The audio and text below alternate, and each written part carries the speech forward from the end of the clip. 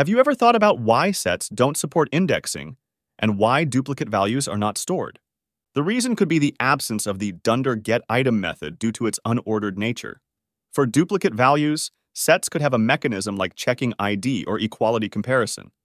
But the answer lies in the internal workings of the Python set. A set in Python uses a hash table to store its elements. A hash table? Yup. A set's internal structure relies on hashing, where each item is stored based on a hash value computed from the item itself. This hash value determines the location of the item in the table. Because of this, the position of elements in a set is not fixed and can change as the set grows or shrinks. This further strengthens the impossibility of indexing. But how does all this happen? Here, this code with limited implementation simulates how the Python set saves values in a hash table and avoids duplicate values, if any. First, the instance of the custom set class is created. This creates a list with a length equal to capacity, initialized with none values.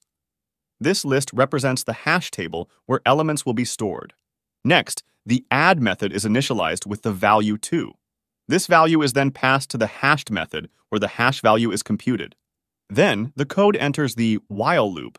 Since the index is none, the code exits the loop and the value is stored at the hashed index. For the next value, the process is exactly the same. The value will be hashed and stored at the hashed index. This time, we are adding the value 12. First, the value is computed to get the final hash value. Next, the while loop checks if some value is already stored in the index, which in this case is true.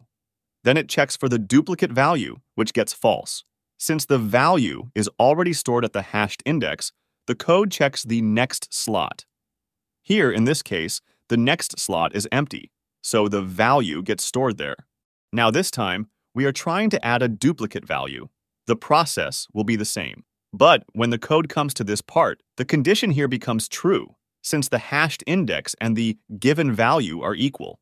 This means the same value is already present at the index, so this value won't be added to the table.